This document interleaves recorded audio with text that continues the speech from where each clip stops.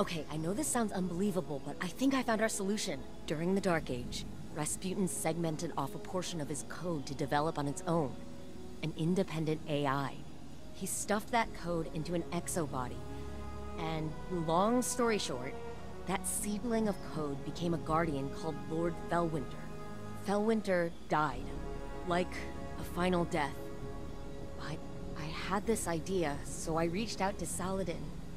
He told me that the Iron Lords kept the remains of Fellwinter's ghost, Fellspring, at the Iron Temple. Think about it. Missing pieces of Rasputin's code, linguistic data, pieces of Fellwinter's personality engram. We can use it all. I convinced Saladin to grant us access to Fellspring's remains.